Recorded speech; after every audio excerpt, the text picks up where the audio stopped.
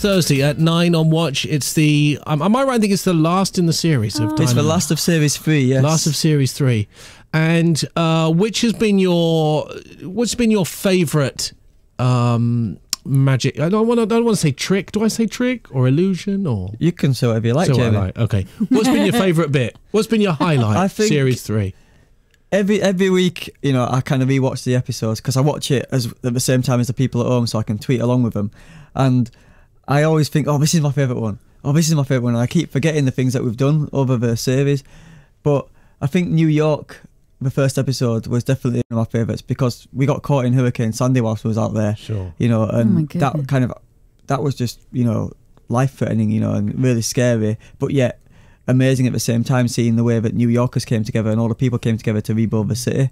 So it kind of, you know, it took it away from the magic and just made it a bit more emotional and put a lot more of my heart and soul into it.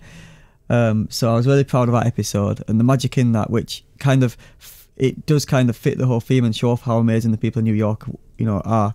But then this last episode that's on Thursday, this was exciting because it's some of the biggest guests I've ever had in the show or in the series ever, and there's so many of them. We've got I'll give you a few names there. We've got David Coulthard in there. Go for a little crazy drive with him. We've got Keith Lemon. Need I say any more about that guy? You know, the professional Richard Branson impersonator. Right. Yeah. And then we've got the legend that is Samuel L. Jackson. Wow, yeah. So there's a lot to look forward to in this one. So, have you ever done? I've always been intrigued to know. I don't know whether you're going to answer me honestly if I ask you, but have you ever done? Has anything kind of gone wrong? Have you ever done something and it hasn't worked out the way you'd expected it to? Things never really go wrong per se because I'm improvising so much, but a lot of the times even I don't know when it's going to go. Oh, really? Yeah. So, and sometimes even if I do have an idea how I want to finish the piece of magic, the person who's watching it doesn't know what's going to happen. So if it's going kind of off track a little bit, in my head I can reroute it to make it still magical, but it might end differently. But the person watching is none the wiser. Sure. Oh, okay. Unless they've listened to this interview and now they know. Now they know. Because I guess if you're doing things that have never been done before, then, as you quite rightly say, then no one knows how it ends. So it's kind of up to you, really. But that's what's good about my job. Like, every day is different. You know, I never know where I'm going to be or who I'm going to be performing for. And even the people I perform for, their reaction is always different. You can never kind of predict. I mean, I can predict some things at times, but you can't really predict how people are going to react, you know. Well, you say that though, but everyone, you kind of get the same. There's that sort of sense of that sort of childish sense of wonder, isn't there? When you kind of see people, do you ever tire of that as a reaction to what you do? I don't think I could ever tire of it. If anything, it gives me more energy because as we grow older, we get more cynical. You know, the world kind of becomes more like we know so much more about the world as we get older. So we've got everything at the touch of a button, and I think we kind of lose the magic in life a little bit.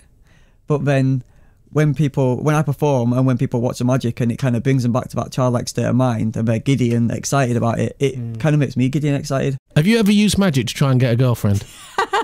All the time. Do you find it makes you more attractive to women if you can do magic? I just think it's my natural, you know, good looks to do that. Of course it is. So have you got like anything you can show us today? I know it's tricky on the radio, obviously. I don't know how I'm going to top your guys' magic. Well, you show me some amazing things. Well, I know. See, this is the thing. I've been practicing that. It's quite good. We'll try a little something. I don't know how this is going to play on the radio, but if you're filming this on the webcam, then some people will be able to get to see it. But make sure you don't like my video more than theirs because they're in the competition. I'm not in the competition. Okay, so as you'd imagine, Dynamo always carries a pack of cards with him. I always think that's brilliant. Just shuffling. You can hear the cards are being shuffled. That's like a trick. Can you verify for the people at home? Is that definitely being that's a real shuffled? So I can't even shuffle them without them flying out my head. Well? Do I have to shuffle? Yes. Oh man, don't look, because this will be painful for you. Right. Oh no, sorry. Take a card out. Okay. Anyone? Do I pull it out? Yeah, pull it out. Do I look at it? Look at it. Show it to this camera here. I'm not looking. There we go. Can't see that. Ems, you get that? Yeah, I got Take it. a card as well.